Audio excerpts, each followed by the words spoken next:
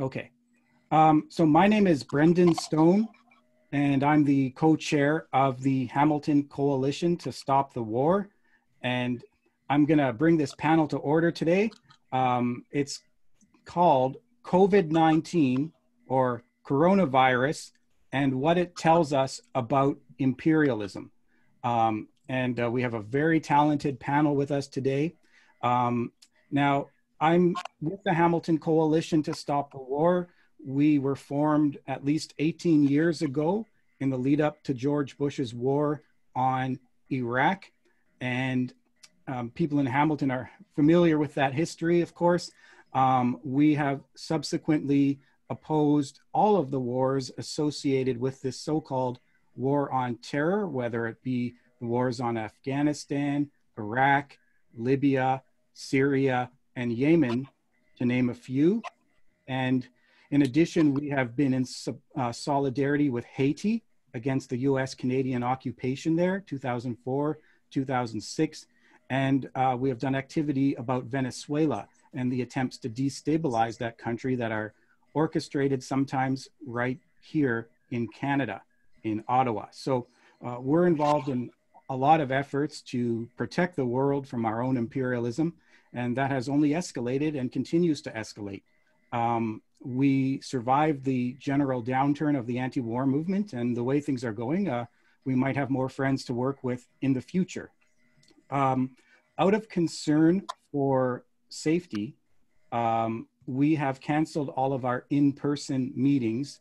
That includes the book launch that was scheduled with Eve Engler and other book launches about Palestine. Those have to get bumped back, unfortunately. We've moved online, and that's to better reach you, and we'll find other ways to reach you as well. So the most pressing global question today is the coronavirus and how the global system of imperialism is mediating its effect on the world and preventing, in many cases, the effective remedies. So we're fortunate to have three very knowledgeable speakers with us today. That includes Danny Haiphong, Dr. Margaret Flowers, and Phil Taylor. And they'll be speaking until about 7:45, 7:55, 8 o'clock. But we're helping things move rapidly along, efficiently. We're not going to make it slow. In fact, our panelists will have 10 minutes each to start with. They'll be able to explain what they're trying to get out there and across to the audience on these issues. And then there will be a 5-minute period in which the panelists can respond to the other panelists, what was said in those 10-minute segments. So they each get 10 minutes, and then there'll be a 5-minute scrum. Then we're going to open it up to questions and comments. You'll learn more about that from Lucia. We're going to need the comments to be no more than 1 minute each, and that will go on until about 9 o'clock or even 9:30 if people want. But if you have to leave early, don't worry about it. We're trying to record this presentation for rebroadcast on YouTube, so hopefully that works out and you won't have to miss anything at any point. Now, Lucia, before we start, is there anything that you wanted to explain about how this Zoom platform works as far as our speakers go, or a little bit about the upcoming question period? Yes, the most important thing for our participants is to know how to raise your hand. So we're going to do an experiment so that I know that people understand what I'm saying. Just go down to on the bottom of the screen there is an icon that says participants. Click on the icon that says participants, and a participants panel will open in front of you. On the participant panel, there is it says more. Where it says more, click on more and raise your hand. Everybody, please raise your hand virtually so that I know that everybody can do it. Raise your hand as if you wanted to ask a question. I want to know that people is able to raise your hand. Please, everybody raise your hand. I'm gonna give the instructions again. About almost half of you have raised your hands, and there are a lot that don't know how to raise your hand. So I'm gonna say the instructions one more time. And if you still don't understand, you can still ask your questions in the chat, and I'll let you know how. So on your computer, on the screen, where the Zoom window is, you go down to the lower panel of the Zoom window, and there is an icon that says participants. On that, click where it says participants, and on the side, you will see a participant panel. On the participant panel, you click where it says more, and you will have the option to raise your hand. Can everyone do that, please?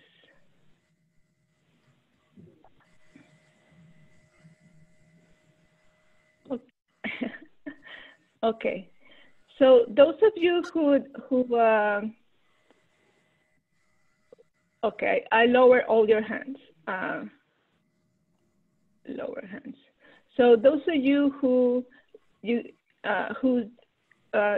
not find the icon, you can always write your question in the panel, in the chat box.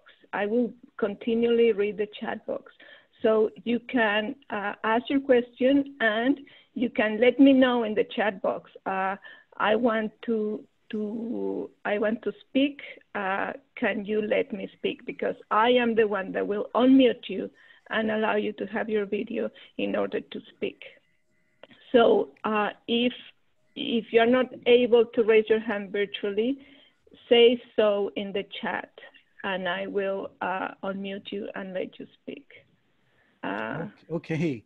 Thank you very much, Lucia. I think we're good to go, and we'll get a little reminder. I should repeat these instructions also at the question and answer session, because we are a lot of people, new people are joining. So I will repeat the instructions again before the question and answer session. Yes, I was about to say. So we will repeat the instructions about the hand raising. Otherwise, it's going to be the first half hour or so is for our panelists. And we're actually on schedule. And so we're going to be starting with our first panelist on the subject of coronavirus and imperialism. And the first panelist is Danny Haiphong. And Danny is a contributing editor to Black Agenda Report, and he's a regular contributor to the American Herald Tribune. He is co-author of American Exceptionalism and American Innocence, A People's History of Fake News from the Revolutionary War to the War on Terror. And I think the Taylor Report interviewed him about that book. And Danny also visited China for 2 weeks very recently in late December.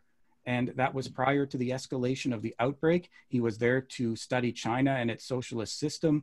And he's going to be discussing today China's extensive measures to handle the outbreak and how and why the US imperial response is so different. And he's also going to look at Cuba's medical successes. So Lucia, I think we can hand it right over to Danny. Hello, thank you all for coming out this evening and joining us. Thanks, Brendan, for that introduction. I'm gonna start first with the US side of things. You know, I wrote the book about American exceptionalism. A week from today will be a year since it was released. And I didn't think that a year later after the book was released, I would be in the midst of a pandemic which completely shatters the ideology of American exceptionalism, which says that the US is a democracy and a beacon of freedom, a city on a hill, etc. Now we can see that all of that is a bunch of lies, that American exceptionalism was always a number of myths that was meant to keep the status quo intact. And right now the status quo of US imperialism means that there is no response to the coronavirus. There is no public health system in the United States. The monopolies and the banks that control and that ultimately wield the imperialist system to their benefit have made this a stark reality. The US healthcare system is a for-profit system. All of the shortages that we see in masks, testing kits, ventilators have placed millions at risk And the United States just passed the rest of the world in the number of coronavirus cases today, and it hasn't even reached its peak yet. So the various failures of the United States' leadership, political leadership, its imperial leadership, whether it's waiting weeks upon weeks to take the coronavirus seriously and not following WHO guidelines, World Health Organization guidelines around testing, really allowed the virus to spread without detection. And now workers, especially in the United States, are paying for it. Workers are being laid off in massive numbers. There are some estimates that say that unemployment here will reach 30%. And that was according to the US Federal Reserve in St. Louis. Unemployment insurance was just extended as of the so-called relief bill that was passed by the Senate and is going through the House right now. But still, unemployment doesn't cut it. It's only 50% of wages. Many workers have historically not qualified, and it's unclear whether those workers will be covered despite all the attempts to do so. But this doesn't change the fact that a significant number of workers were already just living paycheck to paycheck. One in every two people in the United States live paycheck to paycheck, and they have debt from higher education, mortgages, car loans, etc. And those payments are all still on the table. People still have to pay them despite supposedly being asked to social distance. I think what we're really learning here with the US's failure to respond to the coronavirus is that imperialism is really about the centrality of labor and the exploitation of labor. Once workers were ordered to stay home en masse in the United States, or at least suggested to, the capitalist economy immediately melted down. And now we're seeing, once again, like in 2007, 2008, which I think this current bailout is making look like small fries, that the imperialist system is really centered on finance and really centered on the interests of monopolies. And so when the interests of monopolies are not being served by responding to the coronavirus, we're seeing that the United States' political leadership has no interest in this. But they are capable of bailing out capitalist enterprises. They are capable, like here in New York State, of forcing prisoners to package hand sanitizer for the so-called coronavirus response. We're seeing that the United States' imperialist system is still capable of waging a war on the world at this moment. There's been no calls to roll back the military state, which is bombing and sanctioning countries all over the world and has 800 military bases just ready to spread the coronavirus again and again and again. And I know other panelists will talk about the sanctions that are hindering nations like Iran from being able to respond to their own crisis. So this is what the coronavirus is teaching us, that US imperialism still to this day, even when there is this national and international crisis like the coronavirus pandemic, that it is incapable of responding to the needs of the masses, and it's only capable of responding to the needs of multinational corporations and banks. So one thing that imperialism does is it robs us of the opportunity to learn from nations and to learn from alternative modes of social arrangements, alternative systems around the world. And this could not be more clear with the example of China. So I just came back from China in mid-January. I came back on January 13th, and I was there for a little over 2 weeks. This was before the coronavirus was making headlines. There were still investigations into what it really was. No one was really talking about it. But you can see just how, when I was walking through China, talking to folks, just how the centralized planned economy of China ultimately prepared it for the coronavirus outbreak.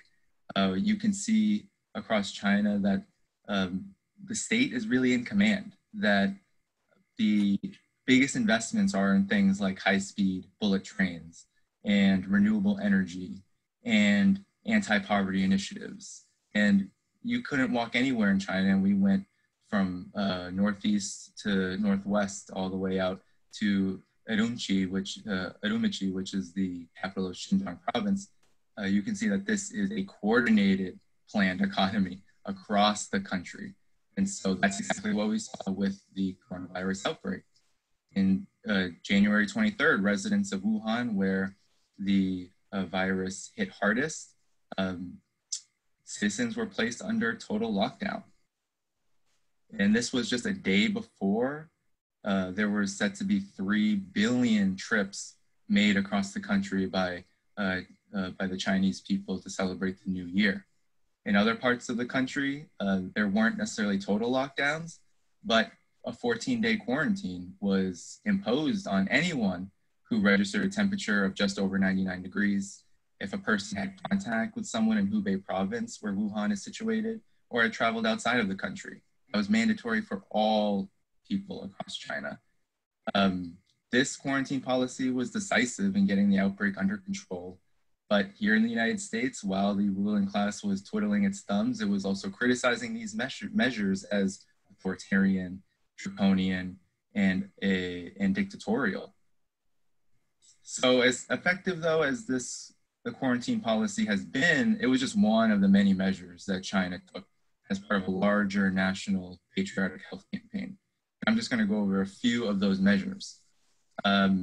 40,000 health workers from all over China were sent to Hubei province, and they left just last week after several days of recording 0 domestic cases in China, and they received a hero's welcome for their service. Even the New York Times had to admit that none of the health workers thus far has tested positive for COVID-19 during their time treating Wuhan and other residents of China.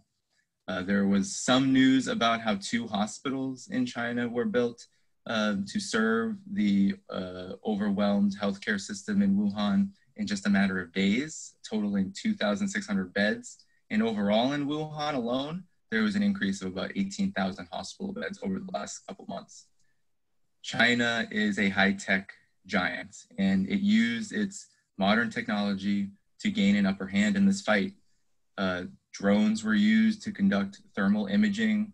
Robots were used across cities all over China to help disinfect public spaces and to help doctors diagnose and treat patients. There were apps, numerous apps created to cities across China. QR codes were used to track people's whereabouts, temperatures, and the level of severity of the virus and the risk that it posed to certain citizens and what measures they should take to ensure their safety.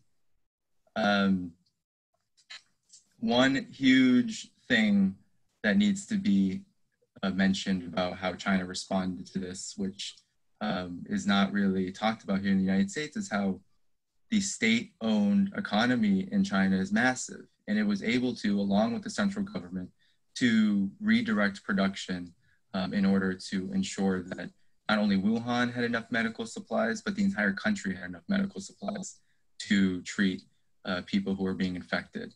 And that is such a beautiful example of what socialism can really do. And when the government is in command and when the people are in command rather than private corporations. About 700 tech firms actually were redirected to produce medical equipment between the new year, January 1st and February 7th alone. And many other corporations began to follow suit after that. So I think what this all teaches us, what China's example teaches us, is that we're in desperate need of an alternative to imperialism. China is one such example of an alternative, but we've also seen that tiny socialist Cuba, despite being plundered of billions of dollars over the course of its revolutionary life by US sanctions, has been able to coordinate with 37 countries to this day to help them with their own coronavirus effort. And they're working closely with China, as well as other countries around the world, to ensure that this response is an internationalist response to a pandemic and not one that leaves anyone behind. China's venture, actually, its joint venture with Cuba, helped produce interferon medications and 22 other forms of treatment that have helped thousands of people in China alone, including medical workers, protect themselves from contracting COVID-19. This is all in keeping with Cuba's tradition of medical internationalism, where upwards of 50,000 doctors are living in around 66 countries across the world providing healthcare free of cost. So in summary, COVID-19 has exposed imperialism for what it is. It's a system predicated on the welfare of corporate profits at the expense of the people and the planet. The United States is the most extreme case of this, and we're not even halfway through this battle with the coronavirus. When Trump laments, or any other US politician or functionary admits that the US is just not structured to address this kind of crisis, none of them are lying. And so we're not going to be able to just demand that the US government or any imperialist government do what is necessary. We know that the US has the capacity to spy on everyone's electronic communications, create massive drone surveillance capabilities, to increase the size and scope of the national security state at a moment's notice, but only if these measures protect the property of the rich and the profits that they seek. So I think that there are many tasks ahead that I think we can talk about. Here in the United States, we really need to build a mass movement right now that can make a set of transitional demands on the state. Mutual aid efforts have to be built upon. We have to begin organizing new institutions that replace the old imperial ones. But really, I think the biggest task is to develop a dues-paying organization comprised of the working class. Unions must be defended at all costs, but they're just not going to bring us through the myriad of crises that COVID-19 has exposed. And then lastly, I think we need to make sure that the struggle against white supremacy and empire, which I talk a lot about in my book and I talk a lot about in my writing, must inform all of these activities. Too much of the left here in the United States and much of the Western world fails to do so. And that's why we can't learn from China or Cuba's heroic efforts. Thank you. Thank you very much, Danny. Too bad we can't clap on this thing. Didn't really look into that possibility. We'll have time to interact with the audience after our panel. So thank you very much for bringing that personal perspective as well, having visited China and seen so many of the developments there, which are ongoing and we continue to receive articles about. So yes, thanks, and thanks to those clapping in the chat window. That police siren is not on my end. Okay, so we have our next panelist coming up. That is Margaret Flowers. It is Dr. Margaret Flowers, and she's a pediatrician who has practiced medicine for 17 years. She's an advisor to the Board of Physicians for a national health program and the co-director of Popular Resistance, where she also coordinates the Health Over Profit for Everyone, or HOPE campaign. And she co-hosts the weekly podcast, Clearing the Fog. Now, some of you might have heard about this via the Gray Zone or other independent media outlets, but Dr. Flowers was arrested last May after protecting the Venezuelan embassy in Washington, D.C. for 39 days. So she's one of the embassy defenders, and she's also a national co-chair of the Green Party. Now, Margaret is going to be addressing today the cruel sanctions that a number of countries have been facing. Iran is a prominent example. There's many other countries that are experiencing what are usually illegal, unilateral US sanctions that need to be lifted at this time. So she's going to also look at how the United States has attempted to exploit this coronavirus crisis for its own ends, particularly in trying to reduce China's standing in the world. And she can also speak on the failure of neoliberal health systems, especially here in the global north, and more of what a people-centered healthcare would look like. So Lucia, if you can put Margaret on, we can switch over to our second panelist. Great, can you hear me? Yes. Perfect. Okay, well, thank you so much for inviting me to be part of this panel. It's great to see everyone and see some friends. So I wanted to quickly just kind of follow up on what Daniel said, because the United States has switched its national security strategy from the global war on terror to what it calls great power conflict. And that great power conflict is mainly targeting countries like China and Iran. And we see, Russia, and we see this,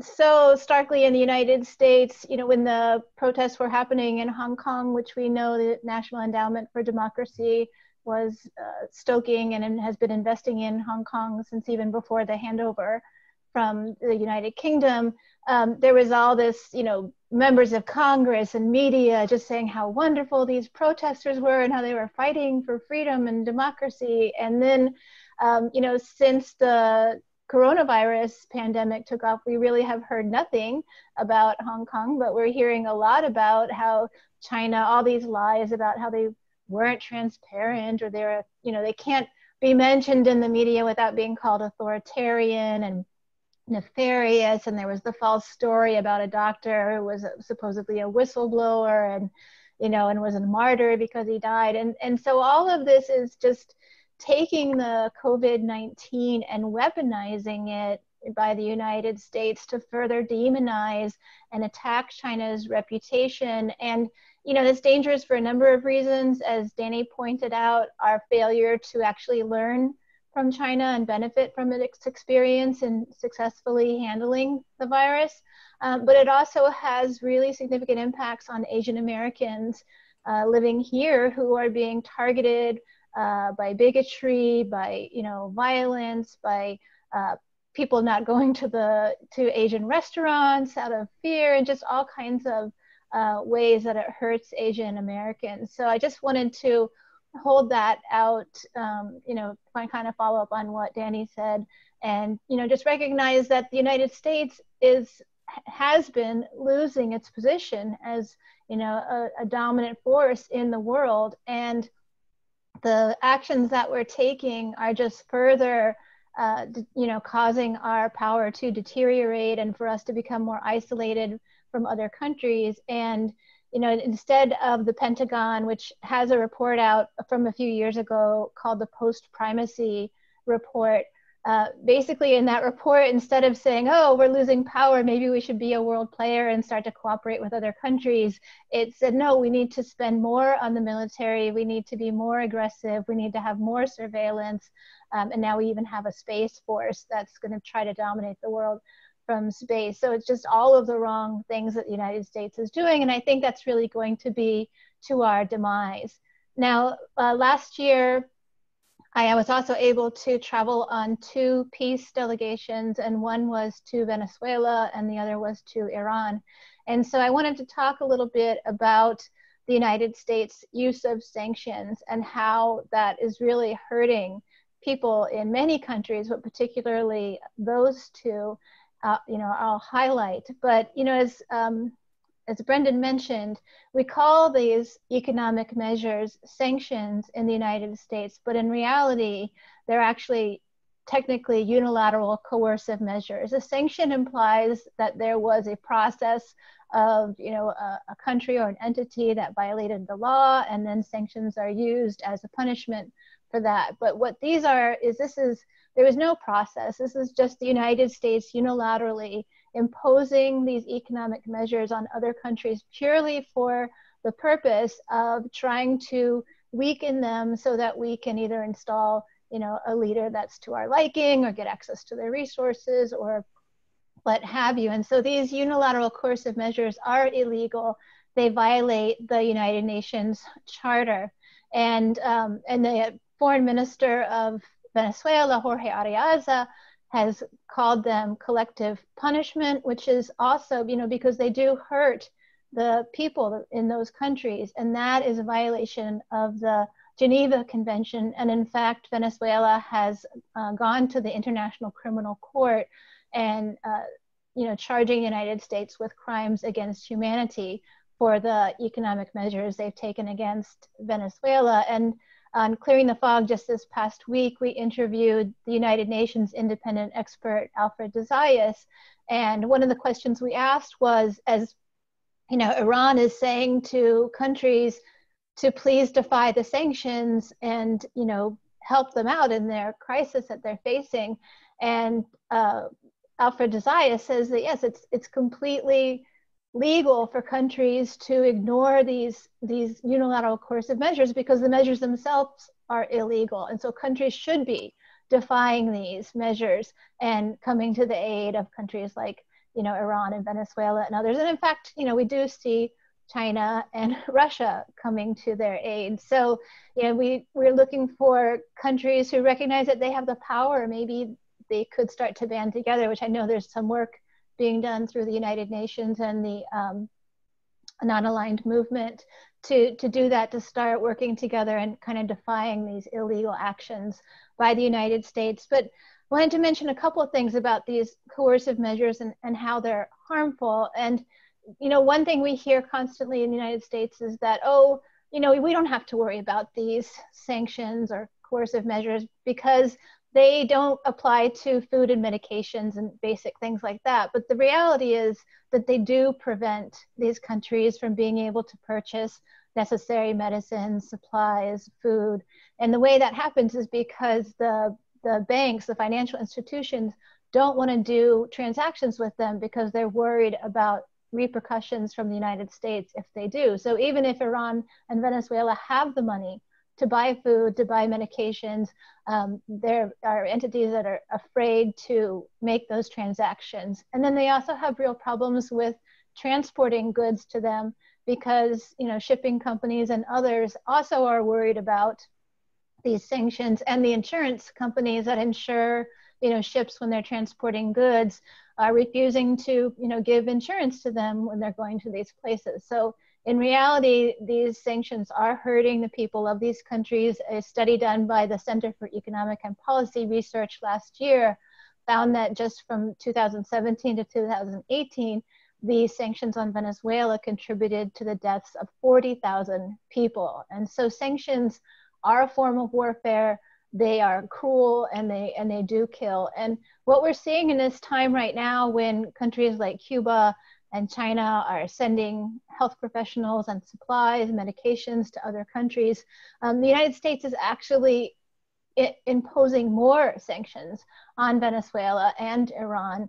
And this is, hurting their ability to, like, in Iran, we sanctioned some entities that were participating in the sale of oil. Well, oil is a major commodity in Iran, and the sale of oil is how they make the money that they then can use to buy the things that they need. So similarly with Venezuela, we recently sanctioned a company that was it assists in the transactions of the sale of oil. And like Iran, Venezuela has a huge amount of oil. In fact, Venezuela is the largest, has the largest amount of oil of all the countries in the world. And so these are hurting their ability, but despite that, they seem to be handling things pretty well. In fact, Venezuela was very proactive in taking steps to prevent and contain the virus from coming there. It's been very successful.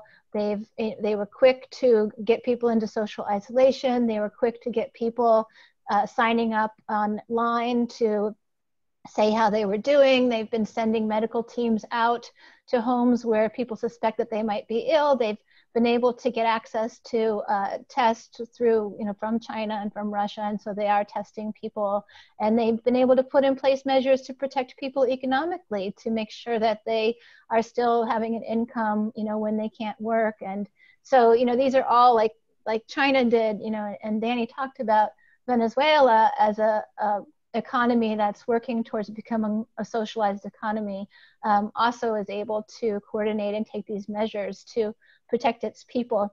And I just wanted to comment a little bit on the United States healthcare system. I think perhaps you have some experience or have heard about the United States healthcare system, but it's a very unique of the wealthy nations of the world in that we don't have a universal healthcare system.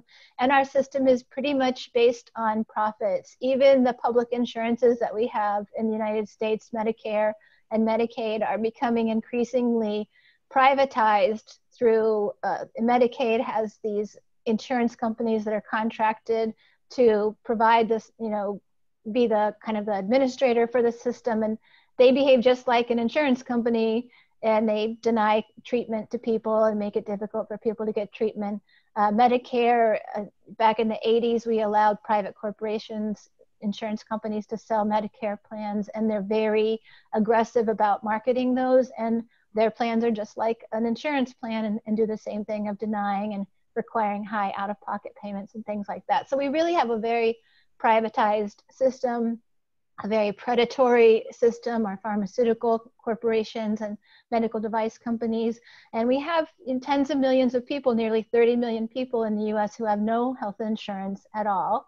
And then we have another about 60 million people in the US who have health insurance, but they still can't afford to get health care. The health insurance requires such high copays or deductibles out of pocket before their benefits kick in that people have to make a financial decision about whether to seek health care. And people are afraid to seek health care because even with health insurance, they'll play games with you, they'll deny it, they'll make you go through all these hoops to try to get your care paid for.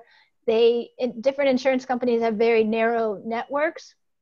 And so if you're taken to a hospital and a lot of inside the hospital, different departments are now kind of run by different outside kind of contracting companies. And so even you go to a hospital and maybe that hospital is in your network, but you come through the emergency room and that emergency room contracts with a company that isn't included in your network. And so now you are stuck with the whole bill for that visit, which can run in the tens of thousands of dollars easily for a visit to the emergency room. So about a third of people in the United States openly say that they are not seeking care, or, avoiding it or delaying care that they need out of fear of the financial repercussions. We have over 500,000 bankruptcies in the United States every year just due to medical illness. So we don't have, because we don't have a system, we were completely unprepared for this pandemic, even though there have been warnings for a long time that something like this could happen. We don't have a centralized distribution. We don't have a way to coordinate getting resources where they need to go. And so what we're seeing right now in the US is first that the US was very slow to take this seriously. The media, some of the media were calling this a hoax or saying it's just like the flu or it's just like a cold and don't worry about it. And of course, President Trump was, denying that this was anything to be concerned about. And, so we didn't take it seriously and we didn't purchase the tests that were readily available from the World Health Organization so that we could start testing people. And we waited instead for the Centers for Disease Control and other various labs to make their own tests. And when the CDC finally made its tests and they went out, they didn't work. So they couldn't be used. And so getting tested in the US has been extremely difficult. They made the criteria very restrictive. And so even though we're the #1 in the world now in cases, I think that the number of cases that are being reported are probably a huge, really much lower than what the reality is. We also see things like the United States is investing $1 billion in vaccine research to come up with a vaccine against the coronavirus. And yet they're going to turn that research over to a private corporation to manufacture and distribute. And the head of our Health and Human Services, Alex Azar, who comes out of the pharmaceutical industry, refuses to say that it will be affordable or that it will be available to everybody. And so, this is just a system that really doesn't value life, as Danny said, and it's putting a huge strain on our health professionals. I'm not currently practicing, but I'm still in touch with a lot of my friends who are practicing, and they're really struggling. They're not able to get the personal protective equipment that they need to protect themselves while they're seeing patients. New York City has been hit extremely hard, and they're actually bringing in refrigerated trucks to handle the people who are dying, to serve as like a morgue outside of the hospitals. They don't have enough hospital beds. That's another part of our healthcare system, is that we've actually been losing hospital beds over the years. Starting in 1975, we had 1.5 million hospital beds with a population of about 210 million. Now we have a population of about 330 million people, and we only have 925,000 hospital beds. We're seeing a closure of about 30 hospitals a year, and this is because they're not able to financially keep their doors open, and particularly in rural hospitals are closing down. We have about 453 rural hospitals right now that are at risk of closing down. And what happens when the hospitals get into difficult financial situations is that these predatory corporations come in and buy them, and then they basically loot them however they're able to and allow them to go into bankruptcy and just completely fail. And then in many of our major cities, we see hospitals being shut down, particularly in communities that are low income or minority communities. And this is often because the land that the hospital is on is much more valuable. And this is happening particularly in gentrifying neighborhoods. The land is more valuable to be used for luxury condominiums or other sorts of development than it is as a hospital to serve people who are in need. So I should probably stop. I don't want to go too long, but I'm happy to take questions about this and about what we've been fighting for here in the United States. So thank you very much. Thank you very much, Margaret. It's clear you have a wealth of knowledge about the issue of medical care under neoliberalism in the United States in particular. And it's possible that during our question period, people might want to ask more specifics about the ways in which it's been undermined or the way it has fallen apart when tested by a crisis like this one. Well, in reference to all that, of course, we have our next panelist, and that is Phil Taylor from Toronto. Phil is a former investigator with the International Criminal Tribunal for Rwanda, the ICTR, and he has approached many of our contemporary problems in the world from the perspective of global South sovereignty and self-determination. And of course, he's a public affairs broadcaster with 89.5 CIUT in Toronto, broadcasting on the Taylor Report Mondays from 5 to 6 p.m. He had also discussed the coronavirus crisis on the Friday morning show with its co-hosts on the Friday 9 a.m. segment back in February. And that those two broadcasts are also available on the Taylor Report Facebook page at www.facebook.com/The Taylor Report. So he's been covering that outbreak and the subsequent responses. And what he wants to do is sort of riff off what the other panelists have said and kind of fill in the gaps there. And so let us welcome to the panel, Phil Taylor. Thank you very much. Can you hear me all right? Good. Well, I'm very impressed with the presentation. I'm very glad we're having the panel. We have a lot of work to do. This matter of what we can learn, I think the people of the world are learning right in front of us. They're watching around the world. The Italians are watching. The Serbians are watching. The Greeks, certainly all across Asia, they're paying very close attention to the behavior of the great powers, such as they're called. And frankly, I think they're quite impressed with one of them.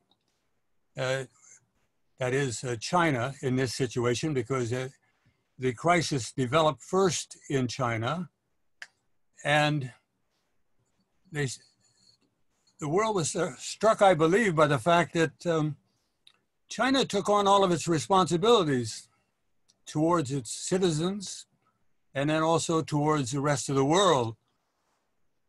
Their philosophy is noticeably different, I think, to world observers, in that they seem to believe that their job was to protect everyone and to contain and defeat this virus, this very deadly virus. They were joined in this, in that the World Health Organization identified the crisis. China shared with the World Health Organization all the information that it had. It also shared this information as the matter was becoming more severe and recognizable as something that could become a pandemic. They were very responsible. Once again, I think the world saw this, is seeing it. The reflection we see, for example, in Italy, and I already mentioned Serbia, many other countries, of course, where China did two things. One, they accepted help asked for help and got help from many countries. And then they reciprocated in every way they could when other countries began to develop, have a problem. Of course, most notably, we're faced with a country, center of the empire, Western imperialist empire, the United States.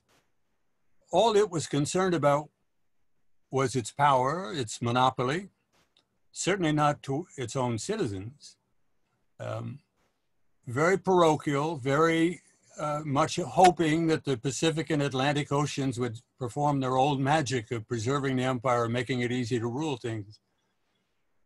That because they're not interested in science, because they're not interested in medicine, because they're only interested in dollars and their own special status and triple homes and fortunes stashed abroad, they thought, well, they can weather it. When they said they thought of themselves only.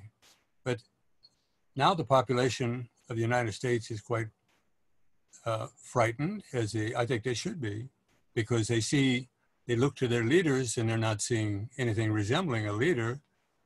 And they're also not seeing the simple human element of reciprocity, cooperation, mutual respect, working together to solve a common problem. Instead, they're getting very nasty rhetoric. We're reflecting the kind of system that the US has. So I think that we in our situation be everywhere. We should be saying what kind of system, what are we, kind of systems are we dealing with? And the clue, of course, in China is it's called the People's Republic. And it took a lot of fighting, it took a lot of struggle, a century of struggle against colonialism and imperialism and Japanese invasion, nuclear threats to the United States, absolute hostility from the Western world to build themselves up. And they did it in the name of the people.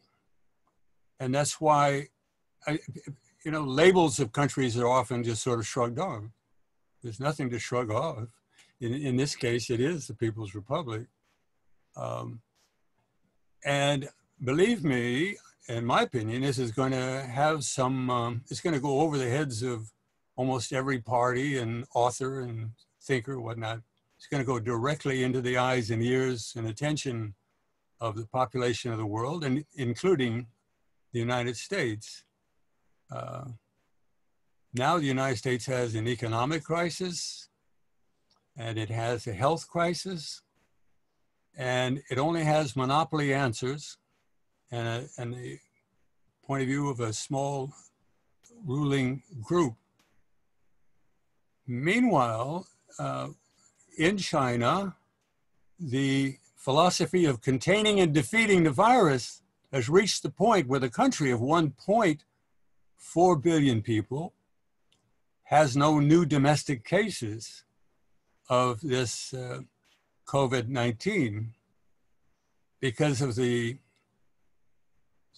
science and commitment to science and the commitment to the people, the commitment to organization, and the confidence of the population in a leadership that has got them from being under the thumb of foreign powers to pass through a period of terrible shortages and having to live very, very poorly, but becoming organized, they've become a very powerful country that delivers to the people. And on this point of, will anybody notice? Yeah, I actually think that we have to say to people, yes, you would be right to ask, why can't we have that? We're in a period now where we have the parochial, arrogant, and bankrupt leaders of the West who can't provide for their own people, lecturing of people who are actually in a period of rapid, accelerating development. I'm not aware of the US being able to build whole new cities, and lift 600 million people out of poverty in a period of 10 years, build highways, universities, and develop a great power and technology the question now has to be in the phony developed West is, why can't we have that? And Trump is saying, I want you all to go back to work, and no matter what. And meanwhile, they can look at a country of 1.4 billion that doesn't have coronavirus threatening its citizens anymore. It's a threat, I realize, but not the kind of pandemic matter that is struck now in the West. I think you're going to see people asking, and there's an analogy with the 1930s, when the US went into terrible depression, the Western world. The Soviet Union actually didn't go into depression, actually. They provided work. They developed their industries during the 1930s. And it's a curious fact about American progressive thought and development of socialist ideas. The 30s were the boom times for that, because they said there's a system there that actually provides for its people and is organized on the basis of employment, equality of peoples, struggle against racism, etc. Those are empowering things. I think the work of the Chinese, and I shouldn't, of course, I realize I have to say also, most notably, Cuba, who, it's interesting, those two countries who used to argue with each other a great deal about what socialism is, both of them are now outstanding examples and providing camaraderie support for each other and working together to help other countries.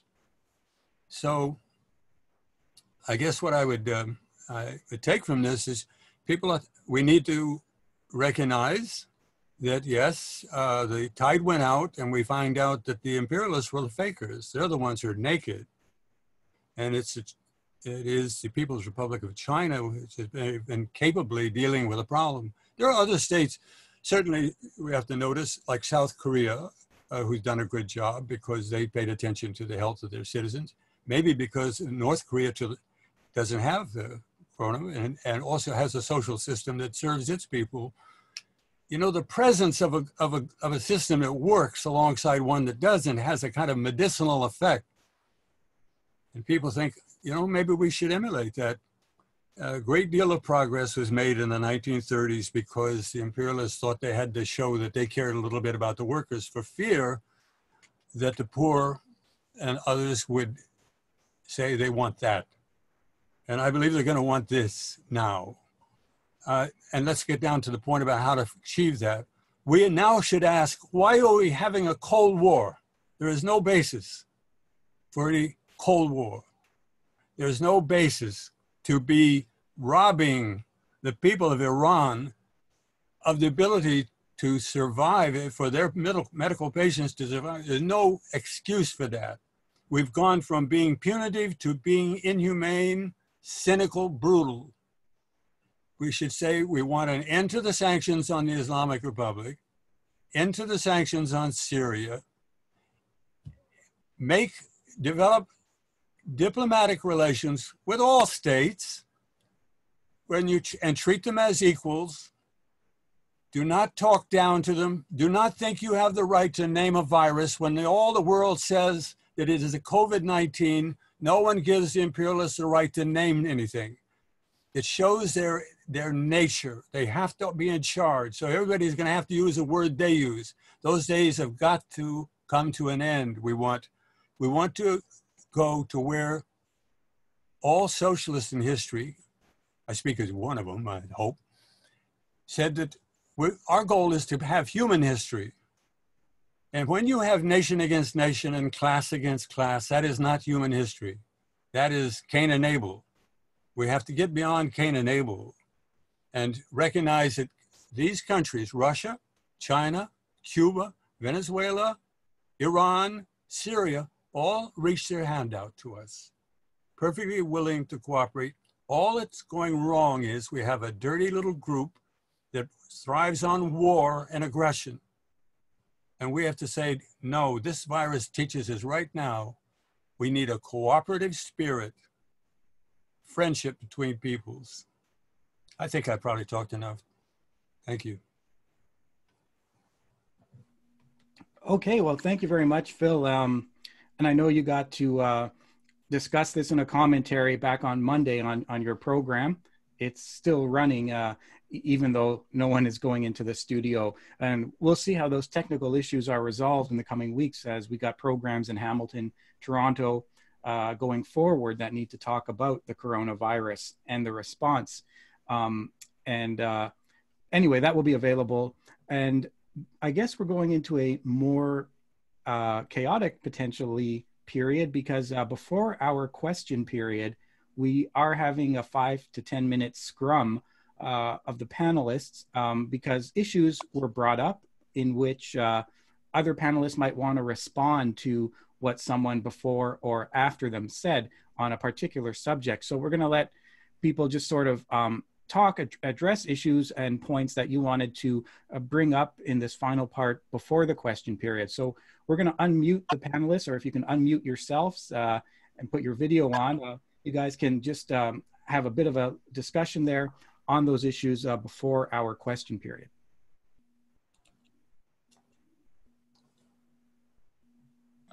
I can speak first if you all don't mind. So yeah, great. Thank you, Margaret, Phil. Those were great talks. I want to just bring up a few points. You know, the foreign minister of Iran posted on Twitter not too long ago just the dire needs that the so-called sanctions, but really the unilateral measures, as Margaret was talking about, have done to Iran's capacity to address this virus. We're talking about, you know, being short 1,000 ventilators, being short 3,000s of masks, not having enough CPAP machines in the thousands. So just severe shortages that are produced by these sanctions. And one interesting thing that I saw in the corporate media today on MSNBC was that they were celebrating all of the nurses and healthcare workers here in the United States that are literally being left to die and to catch this virus because of the failures of the healthcare system and imperialism generally. One thing that they didn't mention as part of the heroes portion of the coverage was how Chinese billionaire Jack Ma actually donated a significant number of masks, 1 million masks and 500,000 test kits to the United States, not a week, I think a little over a week ago. And of course, he, because he's a billionaire, he's a member of the Communist Party of China, he was not mentioned as a hero, even though under the direction of China, and I think this is really important to understand about China, because when I was there, it was pretty obvious. You know, I think a lot of people, especially on the left, think that China is controlled by capitalists now, and that people like Jack Ma are actually in control of society. But when you go, you notice actually that most of the economy is state-owned, and even the private enterprises work under the direction of the Communist Party and under the direction of the central government overall. And nothing could show this more than how Jack Ma has behaved in this crisis. Not only did he donate all of those masks to the United States, but also he sent a comparable number of testing kits and masks to every single country in Africa. 200,000 test kits, 100,000 masks, and 1,000 protective suits for every single country, regardless of population, regardless of their need. He sent them there, of course, under the direction of the Chinese government. So that just speaks to the difference in China, what we have. And I hope that people in the United States and across the Western world will see that rather than in our context, in our imperial context, corporations make policy, banks make policy. In China, capitalists are only allowed to exist so long as they follow the policies of the government, which is in control of the Communist Party and is a socialist government. That's the huge difference between the two. And I hope as this crisis escalates here, I don't have much optimism about how bad it's going to get in the United States. I think it's set to get a little worse. And the best thing that could come out of that is people will be searching for an alternative to this system, because both corporate parties and the entire US imperial apparatus and its Western friends are just incapable of doing anything about it. Yeah, if I could follow up on what Danny said. So in the United States, what we're seeing is price gouging. And, you know, we're seeing that hospitals are, there was a hospital in Georgia that was out of masks and the CEO was desperate to get the masks. And He only found a company that was willing to sell them at $7 a mask when they're normally 58 cents.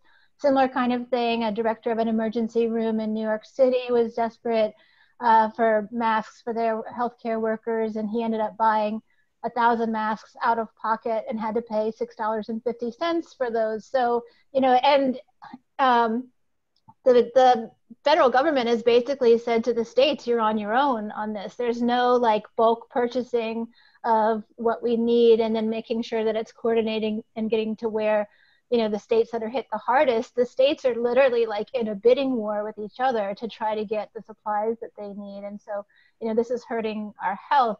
We're seeing price gouging, particularly in poor communities, at least where I live in Baltimore. What I'm hearing from people is that the prices of basic foods like eggs and milk are tripled.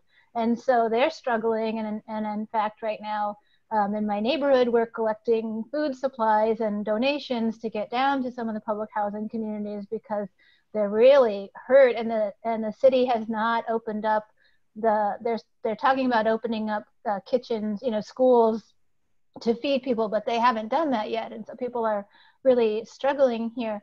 I really agree with what Danny said about this is an opportunity. At Popular Resistance, we've been writing for a while about the 2020s as a decade when a lot of crises were really going to come to a head, and it would be an opportunity to really transform the systems in which we live as people see that they are failing. We never expected it would happen like immediately after 2020 began, but here we are, and we are seeing, you know, people pushing back. We got this, you know, bill that's coming through Congress, and it's completely inadequate, and people are criticizing it. And, you know, some of the unions are standing up to it and saying, no, if we're going to bail out these major industries, then we need to set caps on how much money the CEOs can make. We need to make sure that the workers are protected. People are calling for equity in the industries that we bail out so that we're getting something for the money that we're putting into them. We've already seen over the past 2 years in the US a significant rise in the number of workers who are going on strike, and particularly wildcat strikes and really militant strikes where, you know, they're not willing to go back to work until they, you know, get something. So that has been increasing in the US. And, you know, even immediately in our community in Baltimore, people started circulating a kind of a list of demands. These are the things that we need, and hundreds of organizations in the city signed on to that, calling for, you know, a moratorium on water shutoffs and power shutoffs, and making sure that, you know, our small businesses are protected, and, you know, all these kinds of things, and making sure that people are housed. You know, we could house everybody. We have in Baltimore 7 vacant homes for every person who doesn't have a home. You know, so these are problems that we could easily solve. And so I think that, you know, as we understand, and I think in the US, while there is there's supermajority support for a lot of these different changes that, you know, people want, like higher taxes on the rich and protecting workers and things like that.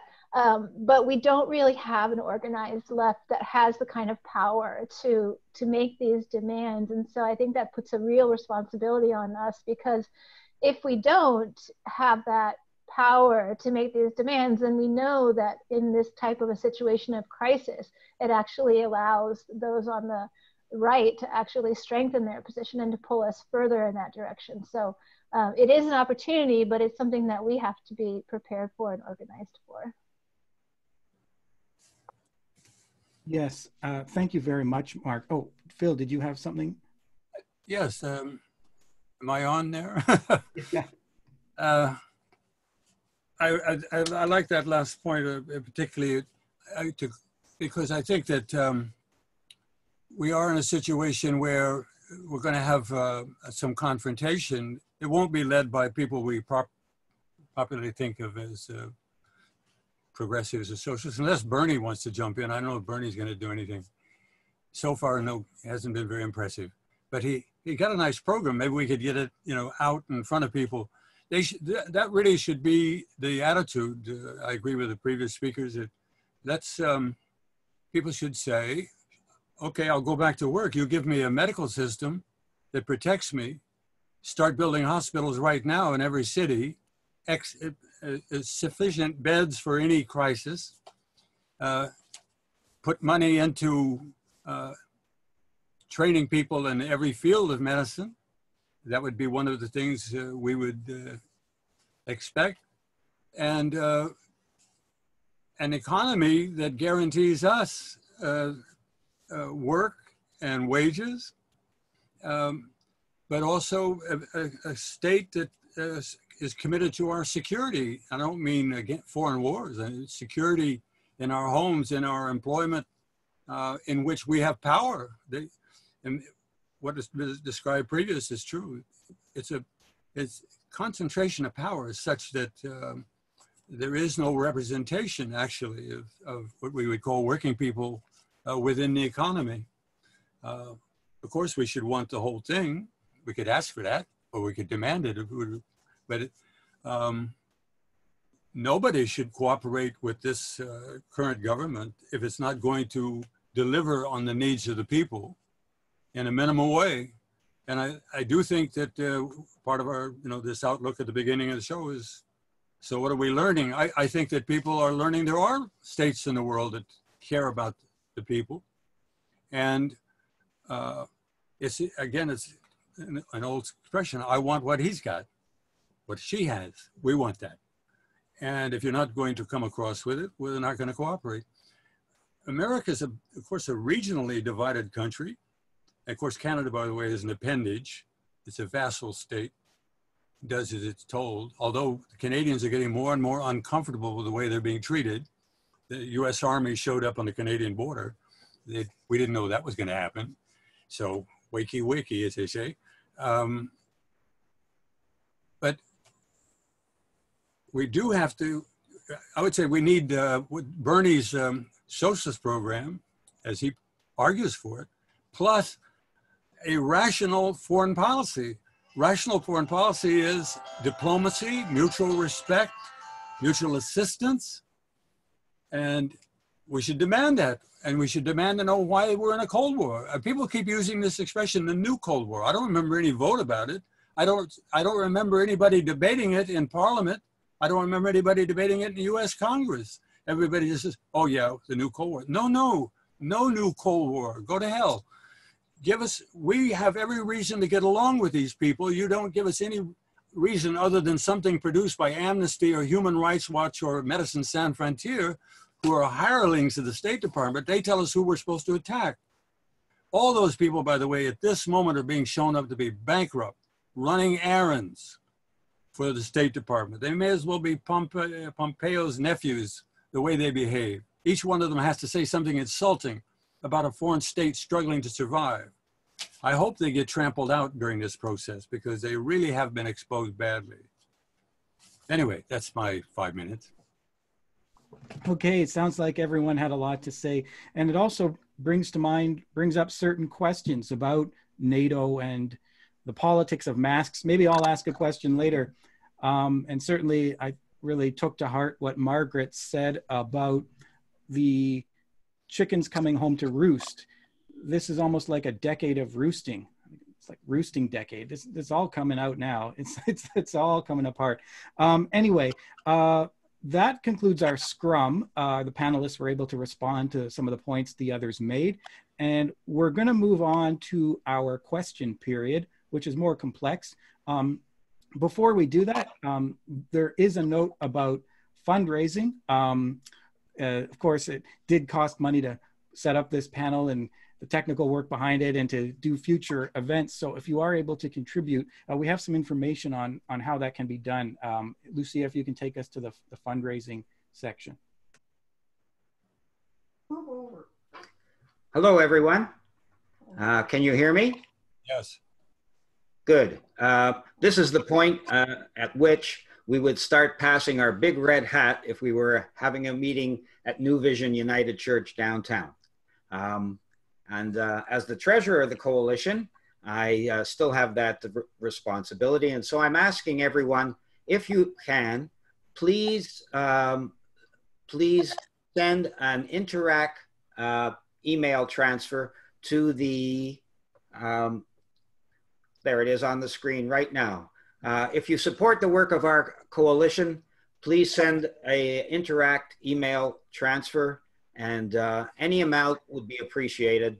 And thank you very much for coming out to tonight's panel. Enjoy it.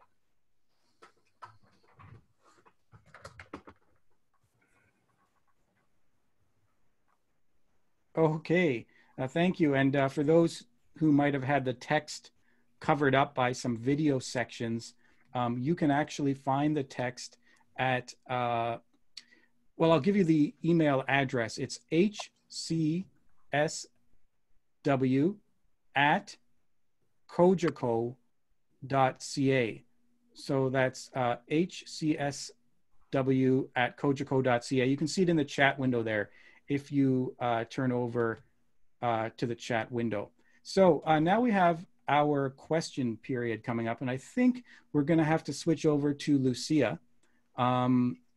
Lucia is going to tell us about the hand raising again, just how you can digitally raise your hand, especially for those who came into the meeting a bit late, and how we're going to conduct the question period in terms of procedure or just switching to people. Lucia? Hi, everybody. I'm here to help unmute people. So in order to raise your hand, there are many new people actually. So those who already heard it, you're going to hear it again. In order to raise your hand, go on the Zoom window with your cursor, go down and find the icon that says participants. Click on the participants icon, and a participants panel is going to open on the side. On the participants panel, there is a section that says more, and on the more button, you click more, and you will see the option to raise your hand. So if you have a question for the panel, please raise your hand in this way, and I will call your name, unmute you, and allow your video so that you can, so that we can see you when you ask the question. And if you still don't know how to do it, then do it in the chat. I will also read the questions from the chat. So we have our first question from David.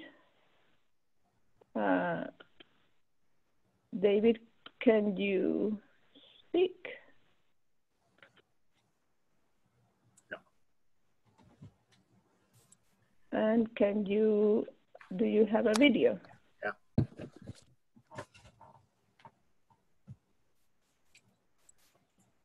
Yeah. Can you ask your question, David Rennie? Yes.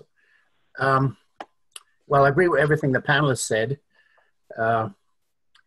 but I hope they're familiar with the MK Ultra program. I'm just leading up to my question. The MK Ultra program was mass experimentation by the US authorities on a population unwittingly of biological agents.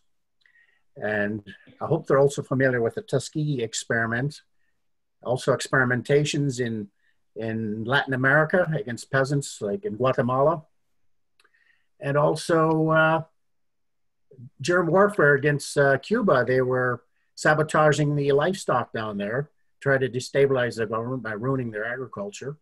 That's been proven. So a lot of progressives now, they wouldn't put it past them when they hear, I believe, authorities in China and Iran say that it was an experiment directed against, well, initially China, Wuhan area. Maybe it got out of control, but in the West, a lot of progressives, some agree, some disagree. It's causing a lot of debate on that. So I was just wondering what they think of this issue. The US could be behind a lot of this experimentation.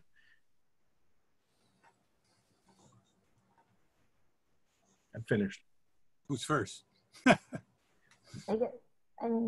I can start if that's okay. I am familiar with the programs that you mentioned, and we certainly don't put it past the United States to engage in this kind of behavior. I have not seen anything yet, though, that shows, that this is the case in this situation. So I think it's really, the question is still out on that,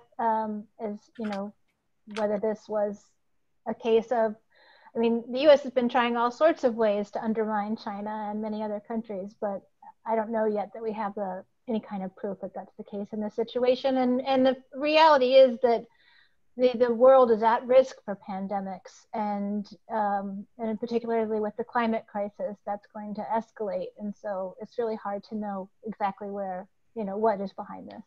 Over. Great, thank you. Yeah, and I'll just add to that a little bit. I know that the foreign minister of China insinuated that the United States may have been behind it, but I think if we read it a little closer, I think what he was really saying was that the United States should stop calling the coronavirus the Wuhan virus or the China virus, because there's still yet to be verified proof that it started in China. And I think he was making a political calculation that, hey, look, you were in Wuhan at this time, participating in the military games. You guys were sick. It could have happened like that. But I think that one dangerous thing that can happen in terms of the credibility of us anti-war activists and anti-imperialists is when we, without verifiable evidence yet of such claims, begin to go down these avenues that don't lead to any, real material response. It doesn't help us here in the imperialist orbit organize to ensure solidarity with China, as well as the things we need to do here to make sure that people have what they need to get through this, but also to move us in a much more, much better direction for our class and the people who are most affected and exploited by this crisis. Yeah, okay. Thanks, Danny. We're just looking at the hands. Lucia's doing a lot of the picking, just looking at who puts up hands first. We're going to go with who we saw first, and then maybe try to make sure we're getting all walks of life represented in our questions. The first person after David I saw raise their hand was a gentleman named Furquan, I believe. Can we activate Furquan? Yes, hi, yeah, I'm here. Can you hear me? Yeah. Oh, okay, good. Yeah, I actually posted my question in the chat as well.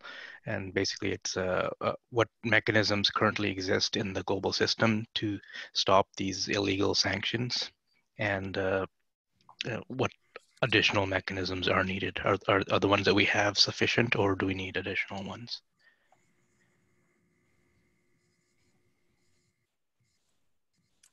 I could start unless someone else wants to.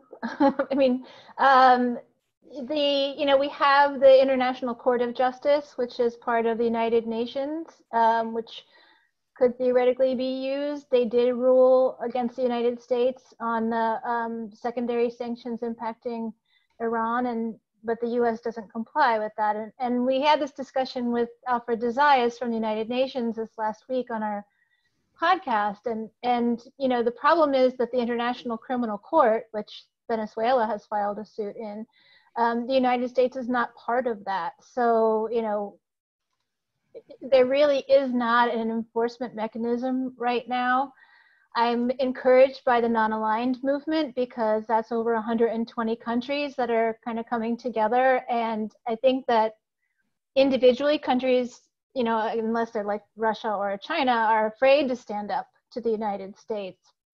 But I think in numbers, in collective action, perhaps we could start to see some of that. And so we definitely need some structures that, particularly targeting countries like the United States that just act completely with impunity and get away with it.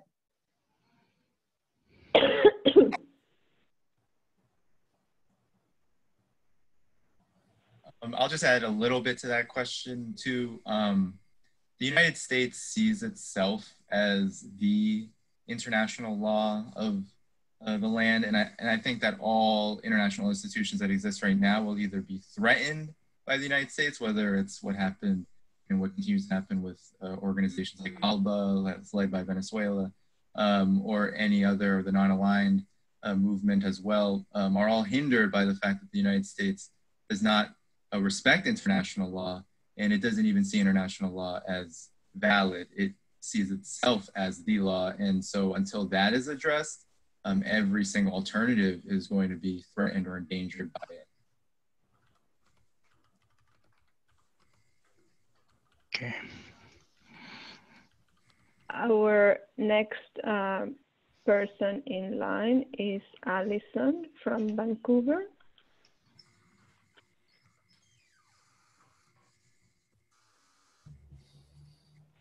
You can ask your question. Yeah. Okay. Hi, everyone. Alison Bodine, the chair of Mobilization Against Foreign Occupation here in Vancouver. First of all, thank you to the Hamilton Coalition to Stop the War for organizing this. I think we are all running through our minds about how to continue up our anti-imperialist and anti-war organizing at this time. And in Hamilton, you are very active and we are very active here, especially with street protests.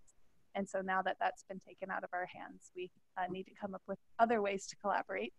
So of course, if any speakers have any comments about that, that's much appreciated. Good to hear from all of you as well. I just wanted to highlight two things. One is that I think COVID-19 also exposes the war that Canada wages and that the US wages on people at home, which we've said in different ways tonight, but to articulate it that way, I think is important, especially the way that, for example, in Canada, Indigenous nations are treated at times of a pandemic, where they're not given the same rights of social isolation as the rest of people across Canada when massive resource extraction projects continue on their territories and man camps continue on their territories despite the pandemic and the threat of really having masses of people close together. I think also it's important when we're here in Canada to talk all about Canada's sanctions. So Canada has continued their sanctions regime against Iran and also against Venezuela at this time. And so when we talk about US sanctions, I think it's always important that we continue talking about Canada's sanctions. So there's a few online petitions that we've come across, and I'll share them in the chat box if anyone wants to share them as well related to these sanctions. And just for the speakers, if you have any ideas about continuing our cross-border collaboration, especially that this time when it comes to building a campaign against imperialist sanctions on countries around the world that are fighting the pandemic. Thank you. So that's, thank you for talking about the Canadian sanctions. And, you know, that's a question about how to organize in this time is one that we're all talking about. And of course, many are doing like you're doing and moving into an online format. We have seen people doing, there was a protest in New Jersey, I think it was last week, where they were targeting an ICE, Immigration and Customs Enforcement detention center that's refusing to release people who are being detained there for their safety. And so they did a car protest where people drove around, they surrounded the detention center and drove around it, you know, honking their horns and making noise and, you know, shutting down the streets that way.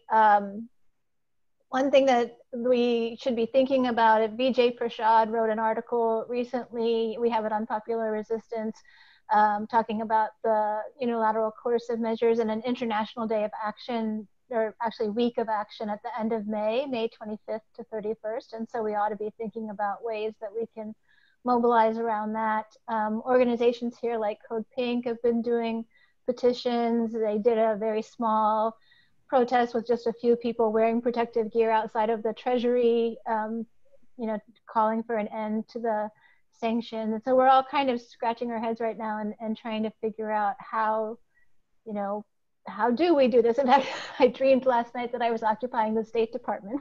So, you know, but those kinds of things are, you know, hard to do in this time. So I think we're all still kind of trying to figure it out.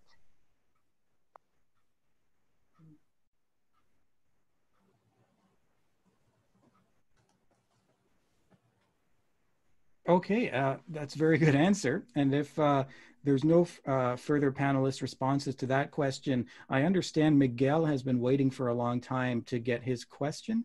So Lucia, if you could transfer us to Miguel if he's ready. Hi, yes, can you hear me? Good, thanks. Yes, I hope this doesn't go beyond the scope of this discussion, but I wanted to raise a question and get the views of the panelists. Kudos, by the way, to all of you. I thought you did a wonderful job in your presentations. But get your views concerning the current economic crisis and the impending recession, if not, in fact, a full-fledged depression, which even bourgeois economists, I'm not talking about the talking heads on television and on CNBC, but a lot of bourgeois economists concede the fact that at least a deep recession is at this point unavoidable. Reason I raise this, of course, is that for working people in particular, both in Canada and the United States and elsewhere in the world, are being hammered not only as a result of the COVID-19 pandemic, inadequate health services, being robbed at the checkout counter because of inflated prices, et cetera, and of course loss of immediate income.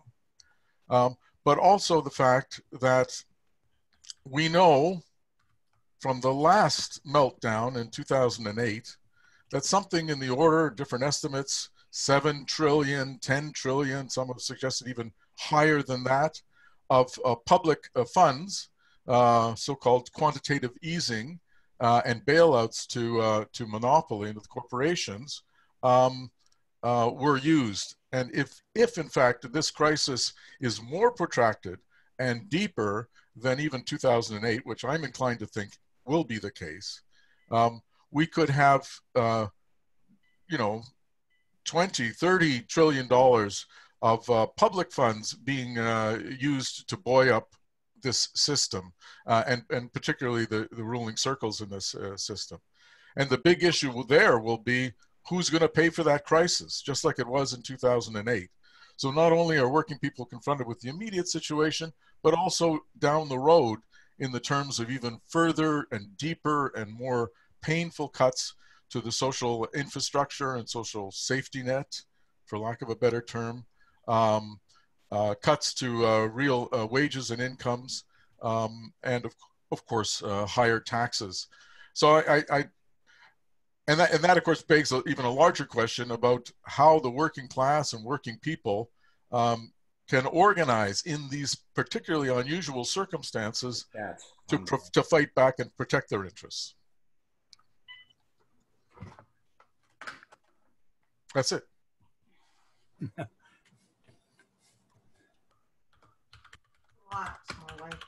Does someone else want to go first this time?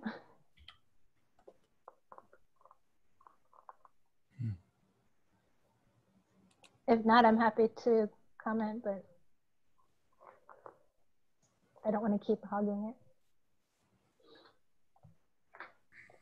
You want to go first? Or? No, go ahead, Phil.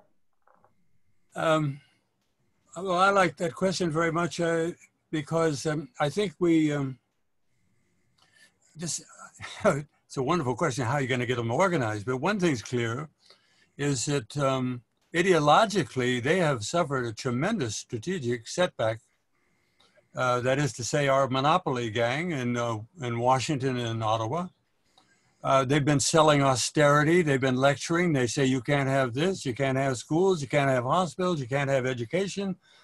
And it's actually all those things are only for the rich and et cetera. Now all of a sudden they reach into the sky and they pull down $1 trillion or $3 trillion or $4 trillion for themselves. And it's rather easy to mount a counterattack, in my opinion, that provided we can push our so-called labor leaders and so-called social democrats and everybody else to come forward and say, listen, you guys have messed it up. Now you tell us you have this money, so now it's going to have to come to us. And look, we have Cuba, we have the Islamic Republic, we have Venezuela. we're involved in trying to starve them, and meanwhile we're starving ourselves. This is a very ignorant position. If we were to go back a year ago, we had a prime minister who said, I really want to get along with China. I'm so fortunate to have them investing in our country, Huawei. They are providing institutions, paying for them, training people, and we're all benefiting. And I look forward to more business. And then Washington phoned the prime minister and he nearly fainted. He went into an act of total hostility and ignorance towards a country that is not looking to take us over, but to do some business. I think we have to revisit that and tell them that the only reason we're in this box is because the Washington crowd wants us in the box. It's going to take a lot of guts, because Ottawa is not historically in the habit of defying empire, whether it's the British or the Americans. But at least we, working people, we ought to just tell the truth to one another. Hey, look, we'd be better off. Let's open up the trade. Let's get the investment. When General Motors went down, people said, you know, the Chinese like to make electric vehicles. How about talking to them? Tell the prime minister, phone them up. But the only reason he doesn't is because he's afraid of Washington. So a little frank discussion would help us, but we definitely, working people ought to say, get us away from that sinking ship that Washington is running, because it's going to take us all down with it. I can add a little bit as well to the question or to the comment. The Federal Reserve right now is openly admitting that it can print out as much money as possible, as much money as the so-called financial markets need, big finance capital needs to survive this crisis and any crisis that comes afterward. And that the chair of the Federal Reserve is literally arguing that this money won't come from taxpayer dollars because they can just print it out of thin air. And so with that admission comes both a big danger in the fact that finance capital has become so volatile and imperialism is so volatile that these crises are going to become bigger and bigger and bigger, and that sort of response only feeds it. But also, why can't working people demand that money be printed out for them? In the United States, the stimulus bill will be a $1,200 one-time payment for people making, an individual making $75,000 per year or less, or a couple making $150,000 a year or less. It's absolute pennies compared to the trillions that big corporations and the banks are receiving. So there is an opportunity there at just the raw social democratic class struggle level of exposing how fraudulent that is and how insulting it is to ordinary people who are seeing their livelihoods and seeing their conditions decline every single decade, every single year. If I could add just a little bit, I mean, here in the United States, you know, the COVID-19 was a trigger, and the oil war, you know, the drop in oil prices, they were triggers that triggered this recession, which I agree is probably going to be prolonged and likely, you know, could be a depression. But the fundamentals, as they often, you know, say in the corporate media, you know, fundamentals are sound.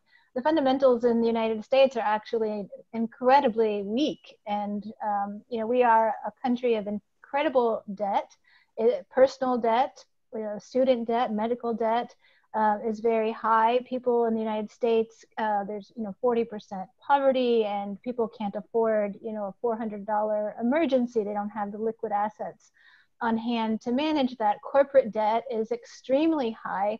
The tax cuts that the president gave to the wealthy, basically the wealthy used those for stock buybacks and allowed their debt to be incredibly high. And so they're relying on the Federal Reserve to rescue them, as well as there's all these, you know, the derivatives and those kinds of risky investment tools or whatever they are, you know, they're huge. They're like, my understanding is they're like 10 times the global GDP is what's at risk out there in these various forms of toxic assets. And in our government debt is very high too. And so we're just in an incredibly weak position. And I think that this is is already exposing, I mean, people since the Occupy movement, there's been a lot of public discussion about the country being run by the moneyed interests and how the policies always help the wealthy and they're not for us. And I think we've been seeing a lot of organizing since then. It's not, you know, talked about mostly in the corporate media, but in alternative media, you'll find it, independent media. And I think this is a huge opportunity for us, like I said before, but we have to put forward a bold vision of what it is that we want to see, something that will inspire and draw people to organize around it. And that's, you know, going to require a lot of work on our part to do that education and to do that kind of mobilizing. I'm hopeful that there's a possibility of that. And you mentioned, Phil, Bernie Sanders as a national co-chair of the Green Party. I would be remiss if I didn't mention that we have a presidential candidate, the one who's looks like he's likely to win our nomination. We're in our primary phase right now, is Howie Hawkins, who is a socialist from New York, and he's been putting out really excellent statements on all sorts of sectors of our economy, on elaborating a Green New Deal, which goes far beyond what we're seeing coming out of Congress and the Democratic presidential candidates. And so I think that, you know, I hope that through his campaign, it'll be also a tool to educate and mobilize people. And the US, you know, the Democratic Party putting Biden out there, it's a really interesting time because many people, like they did last time when Hillary Clinton was the nominee, are, you know, are saying, I will never vote for this person. So, you know, we just have to keep doing what we're doing, educating, organizing, and mobilizing. Absolutely. Thanks very much, Margaret. We do have several more questions, and I've been asked to ask one on behalf of an audience member who doesn't have a microphone. But before that, we were beaten to the punch by Hannah. Hannah had her hand up first. Lucy, if you could transfer us to Hannah. Yeah, hi. Sorry, I'm not sure. Can you hear me? Yep. Okay. Hi, I was just wondering, this is actually my first event with you, although I've been wanting to attend events for a while with the Hamilton Coalition to Stop the War because I'm a McMaster University student. Yeah, I'm thankful to be able to participate now. And just one question I had is, it's kind of generic, but in terms of, I don't know, engaging people in a lot of these very internationally based issues, I'm just wondering at a time like this, what kind of some proposed strategies for that might be, given the possible increased tendency for people to turn more inwards towards domestic issues at a time like this, as local hardships are intensified and increased during such times of distress. And so with regards to things like international sanctions, I think, you know, we've seen maybe recently some complacency surrounding foreign policy issues in certain parts of the US and in North America, as people have increasingly redirected attention towards local problems that are of more immediate concern. So again, as we're in a crisis like this, how do we redirect people's focus towards those international issues when their likely tendency will be to turn their attention inwards?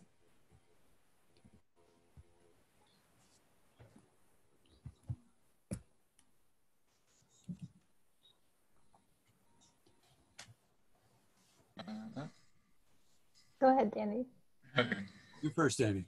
Well, that's a really, really good question. I think in crisis or no crisis here in the United States, there tends to always be a tendency to not really pay attention to what the United States is doing abroad, and that's not necessarily 100% the fault of the people. It's mostly the fault of the corporate media. It's mostly the fault of the Washington establishment. It's mostly the fault of the capitalist class as a whole, being very effective in not only hiding what it does abroad, but also when it does talk about foreign policy, it does so in a way that pumps up Eurocentric and white supremacist tendencies in the US population, especially the white American population, and is able to mobilize people really to either, even if they don't agree, not to resist it. And so in this time where people are becoming more and more desperate, working class people especially, are in a state of desperation. And there is a massive panic just generally amongst the US population, regardless of class. That is a big challenge. I think as my strategy, I don't know if it's the right strategy, but I have a tendency, there was a joke when I was in China that there was a contingency of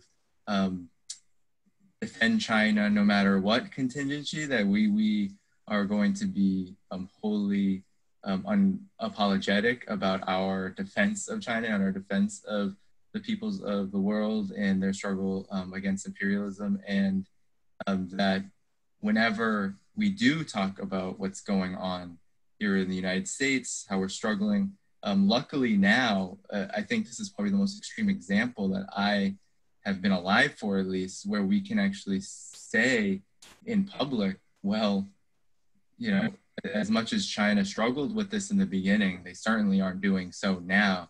Why aren't we looking at that? That's something that hasn't come, that opportunity hasn't come along very often. Because oftentimes what we're up against here is when we talk about Cuba's healthcare system, when we talk about China's anti-poverty initiative, their war on poverty, when we talk about any country's successes outside of the United States, usually the anti-communist and white supremacist red baiting comes right out. Now, in this time where desperation, there's a kind of a two-pronged double-edged sword happening here where, yeah, that may be ramped up because the Trump administration and the Democrats are all on board in their anti-China sentiment.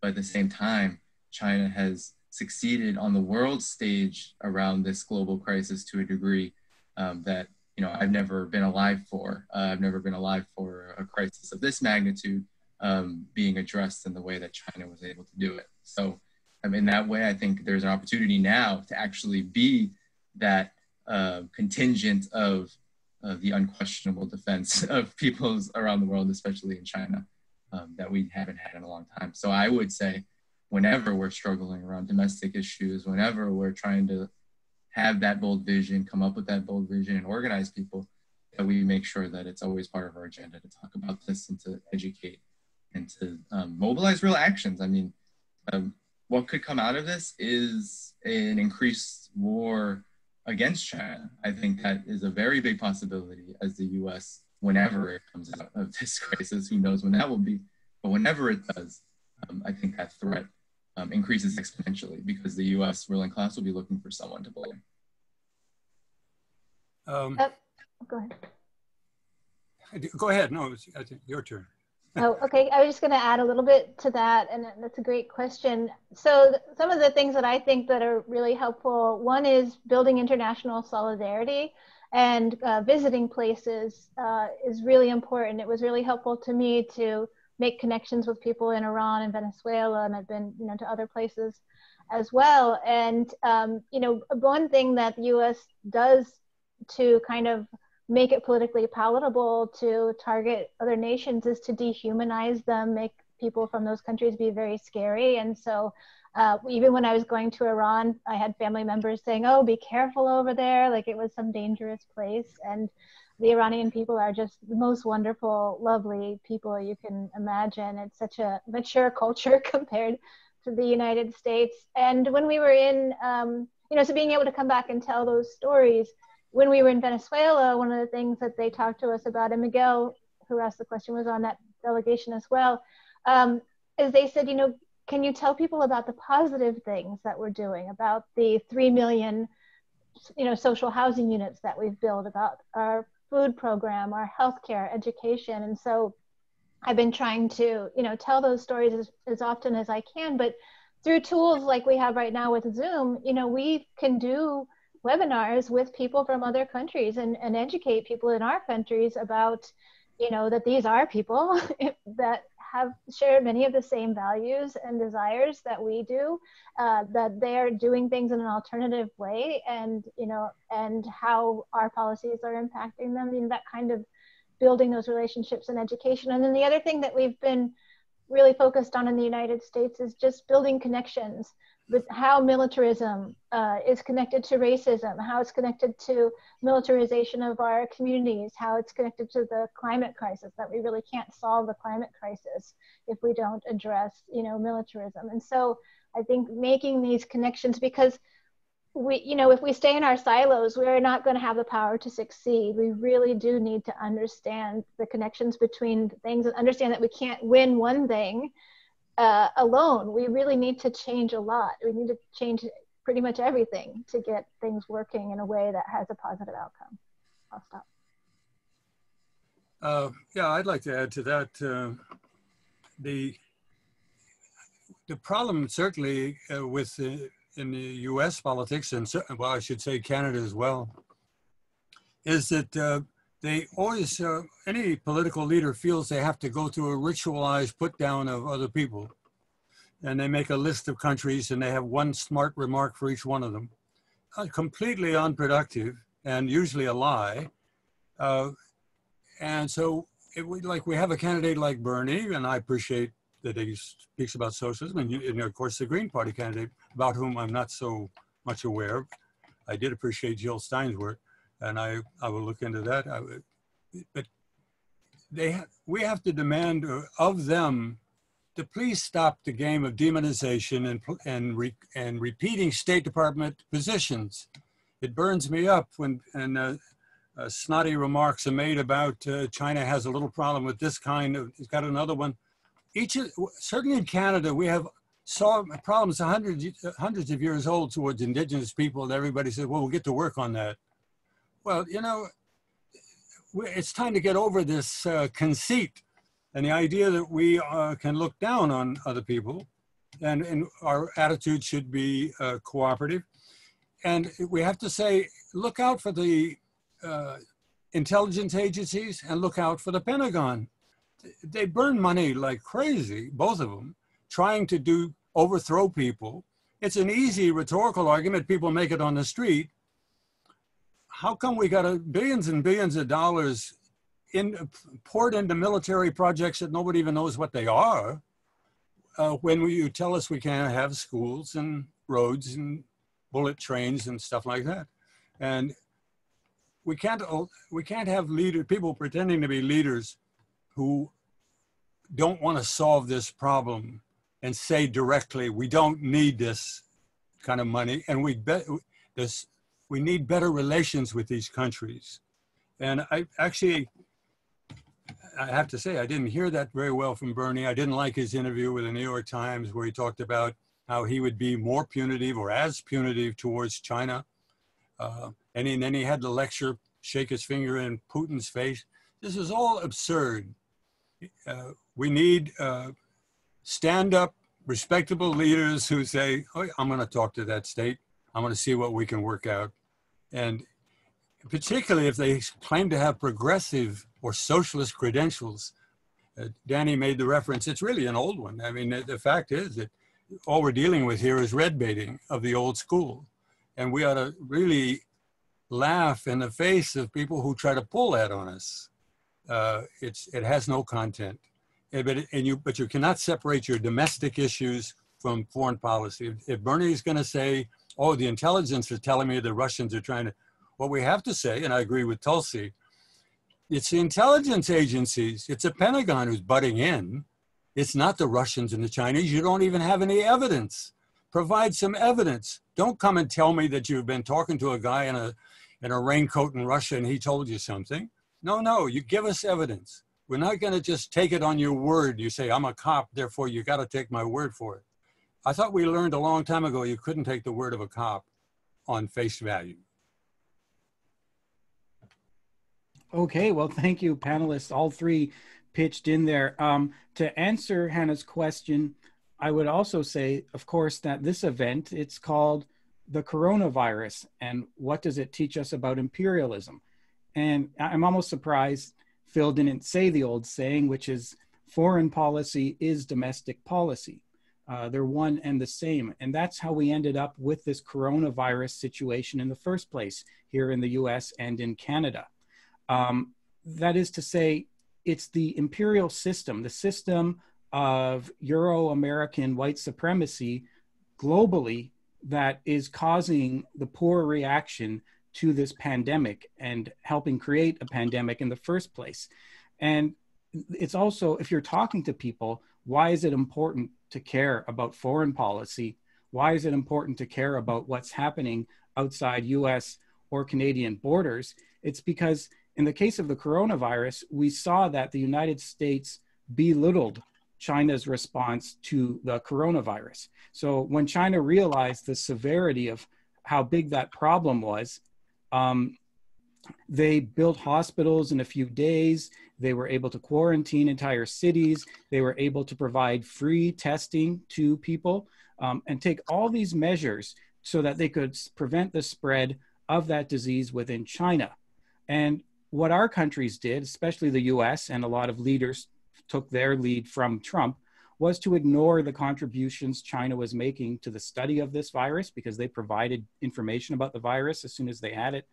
And it was to belittle their response, to condemn them for all the things they did. And the consequence of that was that here in Canada, and particularly in the United States, they thought, well, China did not handle it right, is what they were saying. And they were backwards and sluggish and clumsy and authoritarian and totalitarian and so on. So the idea was, we have nothing to learn from China, that Trump has nothing to learn from China, and so on. And they learned nothing from China. And as a consequence, it looks like the disaster in terms of the spread of the disease will be worse in the United States than it was in China. You saw that in Italy. There's more dead in Italy, small Italy now, than there is in China, because they did not take the measures. They did not learn from China and South Korea and other countries. So a racist response, a response that was about lecturing and finger pointing, shaking the finger and belittling China like it was some dumb child, led to the exact situation where we did not make the adequate preparations in the West. And of course, our system itself was not capable of handling the crisis as well as the Chinese or the Cubans. So that means we've had a large military buildup. We have exercises provoking Russia on Russia's borders. We have pivoted to Asia. If you look up what Obama did, he moved a lot of military forces to Asia to confront China. Enormous military spending, enormous trillions of dollars. The war on terror has cost more than $1 trillion. It costs millions of dollars every day. And yet there's not enough hospitals. The hospitals were running at overcapacity before the crisis. They were being pushed to the limit before the crisis, so that if a crisis hit, now you're going to get the result that you get in a place like Italy, where people are dying in the hallways and dying in the streets and being found dead in retirement homes. So that's why people have to care about foreign policy, because we can learn from other countries. We can treat them respectfully, mutual respect, and have a better situation here. China is bringing kits to Italy now. Russia is bringing 13 planes full of aid to Italy. They had to bypass NATO to do that. They had to bypass Polish airspace, which would not allow medical planes to travel to Italy.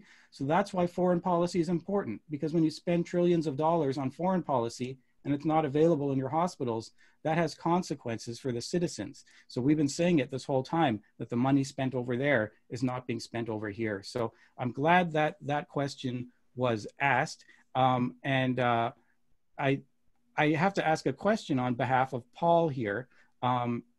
He posted a question within the chat window, because Paul does not have a microphone. And he was asking about, if I have this correct, yes, since we're talking about China and the response, there's a story here about a Chinese doctor. What Paul's question was, I think, yeah, it was Paul. It says, big lies that provide the foundation for Western propaganda are built on small ones. So big lies are built on small ones. Demonization of anything remotely associated with communism means, was this Chinese doctor that identified the virus and later died from it arrested and jailed by the Chinese authorities? This is everywhere in the media as an example of the ever-present evils of communism. I'm trying to find the truth. Margaret did mention something earlier and I missed it. So what Paul is asking here is there has been a story circulating, which has been seen, there's been video about a Chinese doctor who identified the danger or severity of the virus. And he was, they said we're told he was suppressed and they didn't listen and so on. They're basically putting forward a kind of Hollywood doctor story where everyone was ignorant of the disease, and this intrepid doctor found it and tried to report it and was told to shut up, and they didn't listen, and the disease got worse and worse, and then he got the disease and died. So the question is this the Hollywood doctor story, or does anyone know what happened with regard to that incident? Do you want to start, Danny? Or? No, you should start, and then I'll. Okay. All right. Since I brought it up, yeah, and I put in the chat, there's an article by KJ No that we published on Popular Resistance that explains this, but it was a doctor named Dr. Lee. He's an ophthalmologist, and he had nothing to do with discovering the virus. He was not an infectious disease doctor, an epidemiologist or a virologist. He's an ophthalmologist, an eye doctor. And he did not blow a whistle. He did not contact any agencies to say, anything. Basically, he was in a small chat group, and he was telling other doctors that what was going on was SARS, the severe acute respiratory syndrome that is also a form of coronavirus that had happened prior. And he was, kind of being very alarming and saying, oh, the SARS is back and this is terrible, and which wasn't true. And so he was summoned in to talk about the fact that, what he was doing was spreading misinformation. He had also shared some medical records violating the privacy of patients, which doctors should not do. And so he was just summoned and spoken to and, told, don't be alarming like that. And he was never arrested. He was never put in jail. And he did die, sadly, but this is a whole made up thing. You won't be surprised to hear. Yeah, and the timeline is also messed up. KJ No talks about in his article, he talks about how, there had already been a doctor in Hubei Provincial Hospital who had already notified the hospital on December 27th of this cluster of viral cases, And then 2 days later, the CDC was notified to begin research and investigation. So the whole Dr. Lee scandal happened a day later than that. And it was, as Margaret said, based on this idea that he had some sort of expertise on something when he was just privately chatting. And in my personal experience being in China, one thing you learn is that there is actually a big right-wing opposition in China. And so the Chinese Communist Party is and some of them take even left-wing orientations in politics. And so they're very sensitive in a time of when there's the possibility of foreign intervention always on the table, as well as these domestic insurgencies, which are basically right-wingers who want China to go capitalist and they want all assets to be sold off. That these are some of the tactics that are used, and especially in academia, the right wing in China is very prevalent. And so I am not surprised that the Chinese Communist Party would not listen to a random ophthalmologist who had no expertise about what they're talking about, as well as they weren't whistleblowing anyone. They weren't trying to be helpful, they were trying to cause hysteria. So I'm not surprised by the response. I think it was the correct one. Okay, thanks. We do have, there's someone has been waiting to make a question. Before I get to that, I should just quickly say, Margaret Flowers has made a post in the chat window. And in this post, she is referring to one of the articles that she had mentioned. So you can get that link, and it contains the information that had been asked about. Now, it looks like Owen Ford has been waiting for a long time with his hand up. He is next in line. So Lucia, if you could bring us over to Owen, we can put him on.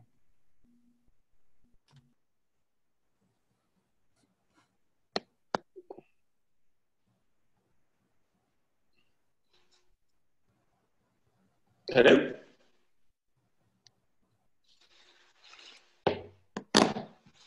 Are we good to go here? Yeah. Yeah.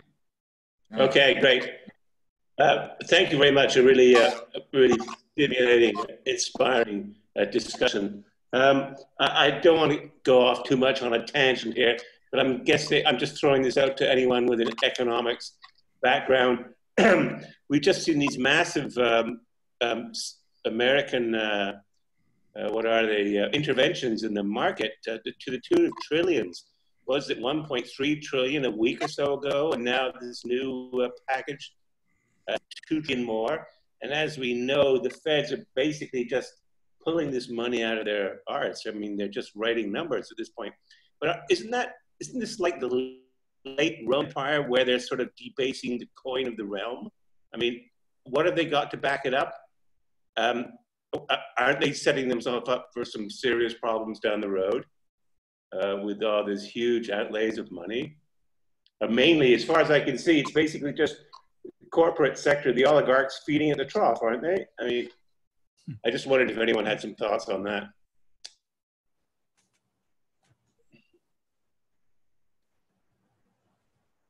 Nobody wants to touch it. I'll touch it. I think your hunch is pretty correct from what I see. You know, I don't consider myself an economist, but I consider myself a Marxist. And, you know, I think this stage of imperialism, especially led by the United States right now, there is this huge trend towards devaluing and super exploiting the real economy in order to prop up what essentially is glorified gambling in terms of what these financial institutions are doing. And yes, you know, what just this coronavirus pandemic has shown is that an economic crisis even worse than 2007 to 2008 can happen merely because there is a social crisis like this. And all of this money, and you know, I'm not an expert on this, but yes, when you do pump money to save the banks and you're saying you're pumping it out of thin air, you're basically basing the value of that money on the faulty and destructive assets that you're supposedly bailing out. So now your money is completely tied to that. And the US dollar is not, you know, there's nothing backing it. And dollar hegemony is a huge issue right now worldwide, and it's going to be the cause of economic crises to come for many decades until it's destroyed. But I think one huge thing to remember here is that really what is causing this intense nervousness and decision to sell off all these assets is the fact that now labor is in question. The idea that now workers are not going to be working and we may not be able to exploit them because the pandemic may either kill them or force them in their homes is causing all of this panic, because the real economy is what is driven, the real capitalist economy is driven by labor. And without that, there is no profits. And I think that's really at the heart of this issue. And it's not being talked about by anyone because they all want to talk about the money and they want to talk about the financial markets. But behind the financial markets is all the stuff that workers produce that won't get produced when they need to be bailed out when they can't produce it.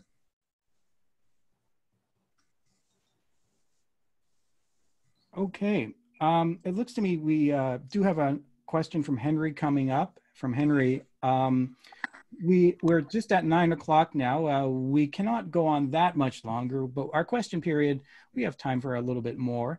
So I know Henry's had his hand up. Lucia, could you please bring us to Henry?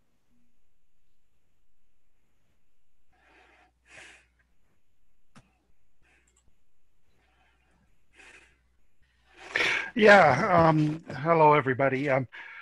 This question I guess is for Phil. I had to step away for a few minutes. I had to answer my landline. I'm one of the few people, I guess, who still has a landline. Phil, I'm just wondering, what do you think about the Canadian response to this or lack of response? And I'm also wondering if you have any feelings on Trump's bringing the military to the Canadian border.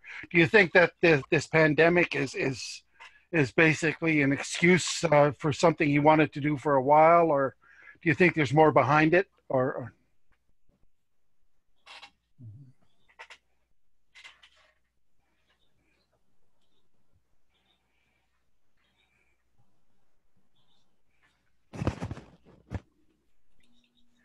Can you hear me? Yeah, Phil, you're good to go. Oh, Danny, or can I respond? I think this matter of the U.S. military at the border, it's going to be quite an education for Canada, because isn't this poignant that we've had a cliche for quite a century or more that we have the longest undefended border in the world. Now it is the longest defended border. And the reason it was undefended was we were all so brotherly and sisterly and we're all so close. But it turns out that unilaterally, Canada wasn't consulted. The US government just decided. I just, moments before we started this, I was watching Trump, and he started talking about Canada in a very peculiar way about, possible, problems with illegal passage. And he got into talking about steel, of all things. I don't think we're running steel across the borders somewhere in Saskatchewan. But, we've had this argument in Canada, and it was taken off the agenda. All the progressives of Canada, and I'll even include the NDP in that, they said that we shouldn't be in NATO. Well, now is going to be the time to think about that, because if your NATO partner runs their soldiers up to your border, they're not your partner. I mean, or they don't consider you a partner. And again, this should open everybody's eyes to multilateralism, going back to the diplomatic strategy, which we were promised was coming. By the way, I think one of the reasons Trudeau was elected in the first place was he said he was going to improve relations. He was going to reset relations with Russia. He said that we should reopen our embassy in Islamic Republic. That was part of his campaign. And I remember very distinctly that they brought out Jean Chrétien, former prime minister, probably one of the more popular ones, particularly now in retrospect. And he said, we've got to develop an independent policy. We should have better relations with Russia, China, and of course, reopen our embassies. And I would think we in Canada should say, open the embassies in the Islamic Republic, reopen the embassy in Syria, end the sanctions, begin to develop what you used to call an independent Canadian foreign policy.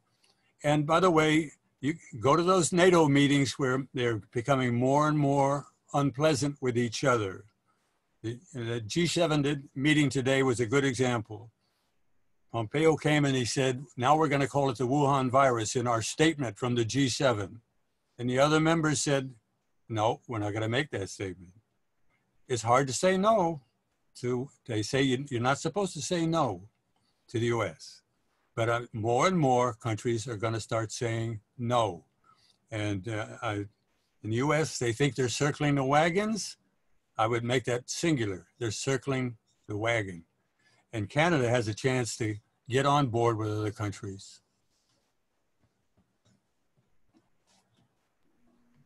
Okay, thank you, Phil. Thank you, Henry, for the question.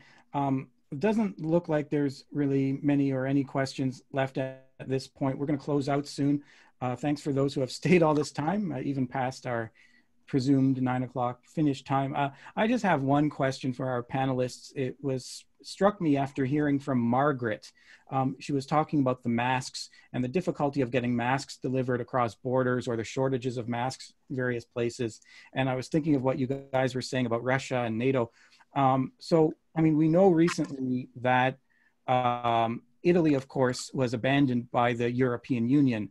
It asked for help from the glorious, magical European Union and all of its beneficial civilization and everything it has to offer the world, and they weren't given anything. And so they turned to Russia and China. Russia has delivered a medical team and a large airlift operation. So now you have the case where they tried to get the masks across the Polish border. As I said earlier, the Polish government said you can't put the masks or the aircraft or anything across our border. They had to take a different route. And there's Russian medical team operating now inside Italy, and not much in the way of EU or the United States. So what does it mean for NATO that you have this Russian presence there that was invited while it's being abandoned by NATO? Isn't NATO supposed to be there to protect Italy from Russia and China? Can I jump back in? Well, the president of Serbia answered our question. He turned to the European states, and that's the NATO gang. And he said, we'd like to buy some medical supplies. And they told him, no. So he said, today I'm writing a letter to my brother, the president of China, my brother Xi. And NATO is showing itself as a state that, as conglomerate of states, it's actually not functional. There's a danger of NATO fighting each other. In the case of Turkey, there's been close calls with a war between Turkey and other NATO members, and starting with the US. But years ago, you want to remember, NATO and Greece got into a war with each other. It's not really a stable group. I think it's pasted together. And we should accelerate the discussion. Why are we a member? And by the way, if we're a member, don't we have any say? Do we ever independently say anything? Everybody has to, all these states have to find their voice. But we should congratulate the president of Serbia, looking after for the best interest of his own people and sharing with them his feelings when he's treated in a cheap and noxious manner like that. And if the U.S. is going to send soldiers to the border with Canada, we should say it's time to come speak frankly to Canadian people and review all of our relations. If I could just add a little bit to that, I think that, you know, what socialist countries like Cuba and others show, and you know, like communist China, is that, you know, they understand the concept of solidarity and internationalism, and that we're all connected. And this is something that the European Union and the United States does not understand. And so we see it by the basically, you know, our states are competing with each other for supplies. The European Union is competing with each other instead of understanding that they should be working together. And we don't have the infrastructure to be able to quickly move our resources, reconfigure our industries, you know, do the things that we need to do. Even, you know, Venezuela mobilized very quickly and had people, you know, with sewing machines, sewing masks to increase their production. And that's something that the United States just seems to be really incapable of, and it's to our demise. And I think that more and more, you know, what we're seeing is that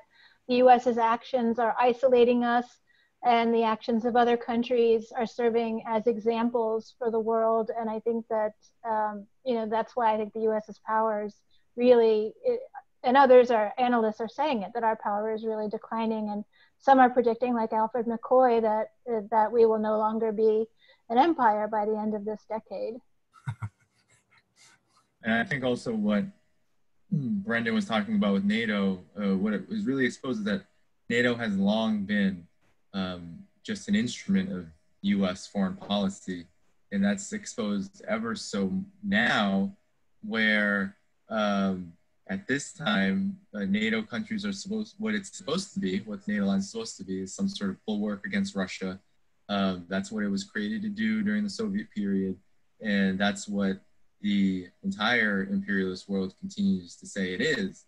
And while on the one hand that's true, on the other, every country within NATO is supposed to be subservient to the United States and its foreign policy interests. It's not that they work together.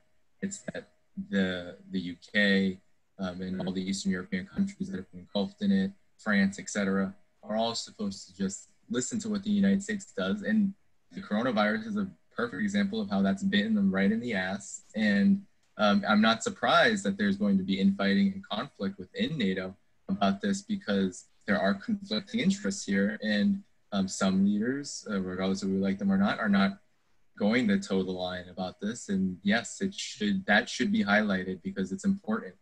When there's so much unity amongst the imperialists right now, any divisions are really worth exploiting.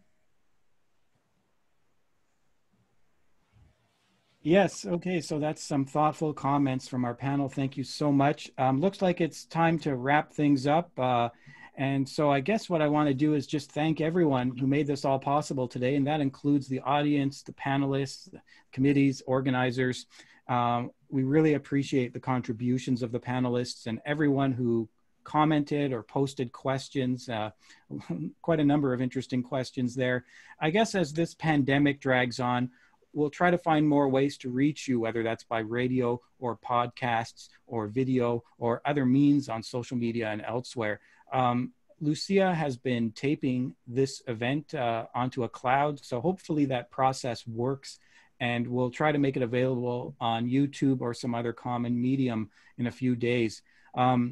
And we thank the person who made a donation today. I see that that was registered in our chat session. So thank you very much. And if others want to donate to the coalition, you can send an Interac transfer to the email address. It's hcsw@cogeco, that's COGECO.ca.